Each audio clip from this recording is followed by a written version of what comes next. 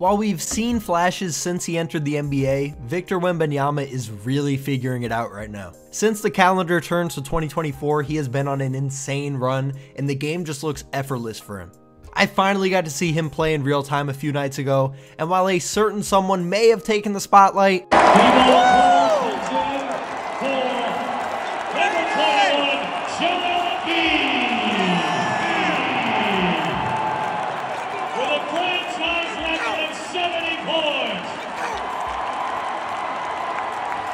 Wemby still played outstanding against a top defense. His San Antonio Spurs are an abysmal 8-35 and last in the West, but this shouldn't impact how you view Victor. He has been outstanding with not a lot to work with, including Jeremy Sohan starting at point guard for a good chunk. Today I will be going over the first half of Wemby's rookie year and how and why he's really turned it up recently. Before we get into this, if y'all could like the video, sub to the channel, and hit that noti bell, I would really appreciate it. Smaller NBA YouTuber trying to grow, and without further ado, let's get right into the video. Through 29 games this season, Victor Wembanyama was having a decent rookie year, averaging 19, 10, and 3 on 44, 29, 78. This isn't anything out of this world, but more or less will be expected from a rookie in the situation Wemby is. While this is fine, there's a catch. As is, the Spurs are far from the most talented team in the league, but one possibly intentional move exacerbated this. The San Antonio Spurs were starting 6'9" forward Jeremy Sohan at point guard for a very significant stretch of time. I understand Tre Jones isn't the greatest shooter, but neither is Jeremy, and this situation never made any sense to me outside of sabotaging a likely bad year to ensure a top pick to put with Wemby. I can't hate that strategy, but I can hate how much it limited Wemby. Being a rookie big man who's a hair over 200 pounds without a point guard to get you the ball sounds like hell, and while his stats weren't necessarily bad compared to what we're seeing now, they definitely are. In 8 games since Tre Jones entered the starting lineup, Victor Wembanyama is averaging 25, 9, and 3 on 53, 32, 86. While this isn't the largest sample size, it isn't the smallest either, and I haven't even mentioned the craziest part. In these 8 games, Victor is only playing 25.2 minutes a night. As a rookie whose body is hardly developed, playing on even with Tre starting one of the worst teams averaging over a point a minute is absolutely absurd. Even if we include Wemby's whole season, the vast majority of which was played without a point guard, he is averaging .71 points per minute, which would have him right between Anthony Davis and Damian Lillard as a rookie on an awful team. Statistics are great, necessary, and can tell us many things, but to truly understand Wemby, you need to actually watch him play. This is a 7'5" man with better coordination than most 5'9" to 6 foot people watching this right now. One aspect of the Sohan PG stuff that I think could help Wemby in the long run is how it forced him to self-create. He's gonna need a point guard if he wants to win a championship, but this time right now will help him expand his game to maybe even become that himself. The scariest part about Wemby is that I have genuinely no clue what his ceiling is. I watch him and see someone who can score at will at all 3 levels while also being able to make reads like he's been in the league for 5 years. At 7'5". Wemby's offensive package is potent and wowing, but his defense is also unbelievable. The over 3 blocks a game is great, obviously, but not even this encapsulates Wemby's defensive impact. This is another thing where you really have to watch to see. We have some level of defensive metrics, but very often they are poor at evaluating total defensive impact. The amount of shots Wemby alters or prevents from happening altogether is immense, and his presence throws a wrench in an offensive game plan.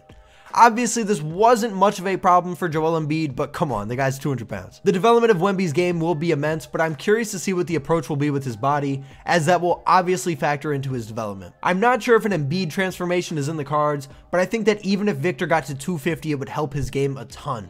I don't know what San Antonio's plan is right now, but if I was a Spurs fan, I'd probably trust them. While his rookie year does include a lot of minute and load management, which for the record I am 100% on board with, we are already seeing his star power pretty much whenever Wemby has matched up with the great bigs of the day. Wemby has not only showed out, but has also kept the Spurs competitive in games against Jokic, Embiid, Giannis, and AD. He steps up under the bright lights, and that is a great sign. I'm just going to go in chronological order rather than trying to rank these performances. The first matchup was in Denver on November 26th, and while this is pretty easily to me his worst performance of the 4 I'm going to review, how good this game still was should illustrate my point. In this matchup with the Joker, Wemby had 22 points, 11 rebounds, 2 assists, 6 steals, and 4 blocks in just 25 minutes, while shooting 7 for 17 from the field, 2 for 4 from deep, and 6 for 7 from the line for a true shooting of 54.8% with 3 turnovers. This is the worst game of his 4 against the league's top bigs, and while his efficiency wasn't great, if combined 10 blocks and steals is his floor in this discussion, What does that say? This game was also the largest margin of loss in the 4 games, with the Spurs falling to the Nuggets 132 to 120. Next up is Wemby's duel with AD on December 13th. The Lakers barely squeaked out a 3-point win, but this was one of the games in which we got to see Wemby play real minutes. In 33 minutes, he put up 30 points, 13 rebounds, 2 assists, 3 steals, and 6 blocks while shooting 11 for 21 from the field, 4 for 5 from deep, and 4 for 7 from the line,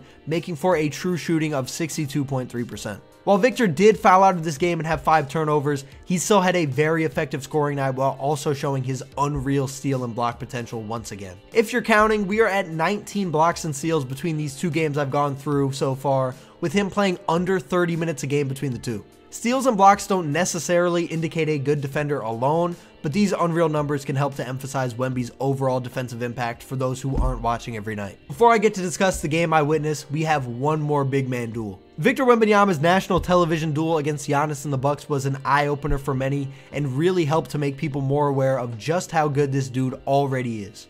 In just 26 minutes, Wemby put up 27 points, 9 rebounds, an assist, a steal, and 5 blocks while shooting 10 for 18 from the field, 2 for 8 from deep, and 5 for 6 from the line for a true shooting of 65.4%. Once again, he had high turnovers and fouls with 5 apiece, but anyone watching this game saw a flash of what we'll be seeing next year and beyond. Victor went toe-to-toe with not only Giannis, but also his rim-protecting counterpart in Brook Lopez. While the Milwaukee defense hasn't been what it was in years past, dealing with those two as, again, a 200-pound rookie can't be easy. But Wemby sure made it look like it.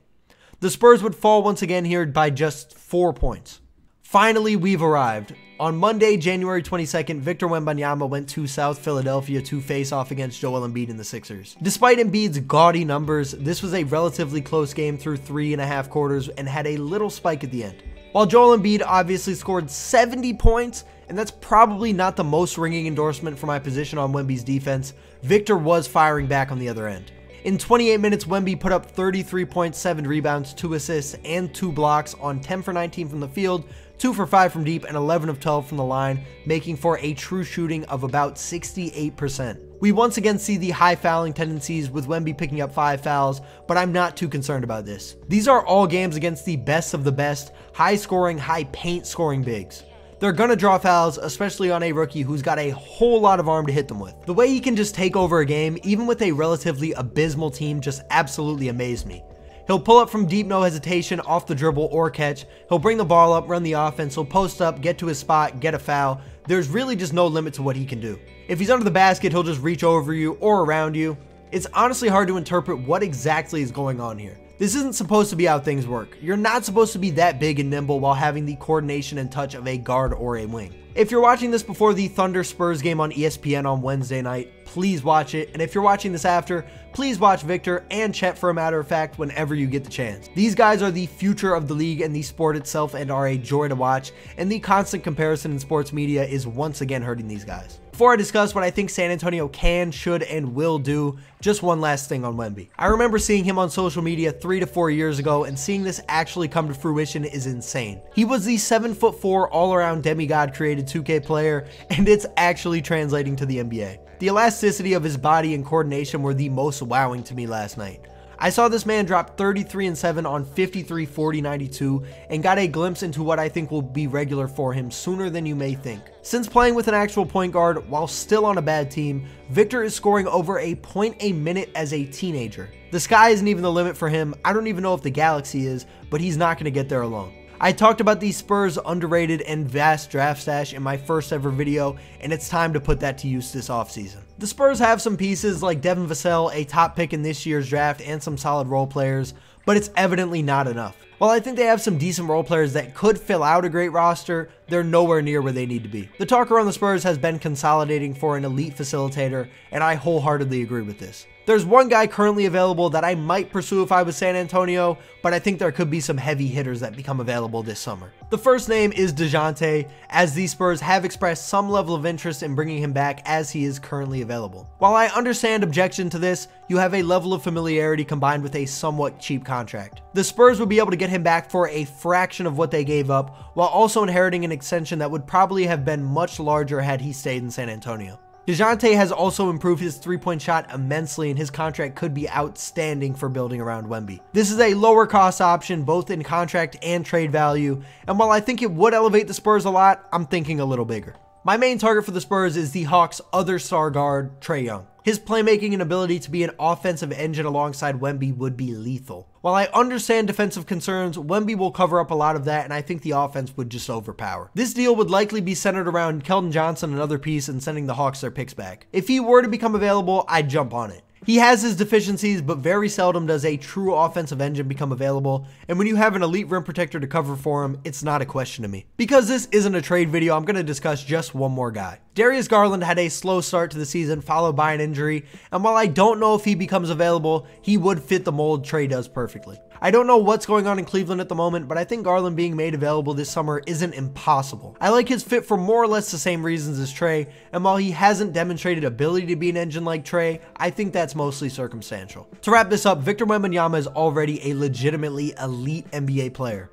I would say he is 100% all-star level and may even be a little bit more than that already. Wemby and Chet Holmgren, who I will also be making a video on, are in the midst of one of the greatest Rookie of the Year races ever. While there's arguments for either side, both of these guys are having historic years, and I can't say I'd be opposed to a Grant Hill, Jason Kidd situation. Whether he wins the Rookie of the Year or not, Victor Wembanyama is everything we wanted him to be and more. I am really glad I had the privilege to go see him in these early stages, because I know I'll look back on that night for decades. What I didn't mention is that's because my favorite player dropped 70. I'm halfway kidding, but come on, that was wild. I failed to see a real ceiling for Victor, and this is where my shock comes in. I think Victor legitimately has the tools to put up 30 and 10 with 6 to 8 assists and all-time defense. I know it's early and insane to say this, but just know that you very well could be seeing the greatest to ever touch a basketball court ascend in front of your eyes. Putting that on Wemby is unfair, but another aspect of him is his mindset.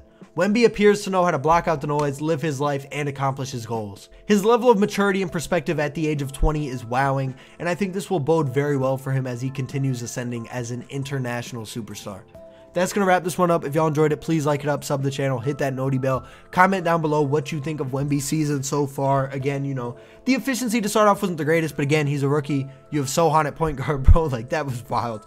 That was wild. Again, you know, if you want to do that to basically ensure, I don't even know if they're going to ensure a top 3 pick, because you got the Hornets. You obviously, you know, you got Washington and Detroit, who are probably locked into that top 3. There's probably one more spot there. But regardless, you know, this isn't the greatest draft in the world. There's not like, I mean, there might be a guy, there might be one guy, but it's kind of moving around. I don't know, man. I think, you know, pretty much this is one of the rare years where I feel like the 4th pick might, you know, be the same as the 2nd pick. Obviously it's not, but it's not, you know, it's not how it is in years past where it's like, okay, we have, you know, these guys. I mean, we do have these guys. I don't know all that much about the draft, but, you know, if there was a clear-cut number 1, if there was a Wemby or a Scoot, and I know Scoot doesn't look great right now, but I'm saying prospect-wise, we would know. But that's going to wrap this one up for real. Good little tangent. I'll catch you on the next one. Wemby's unreal. I'm out. Peace.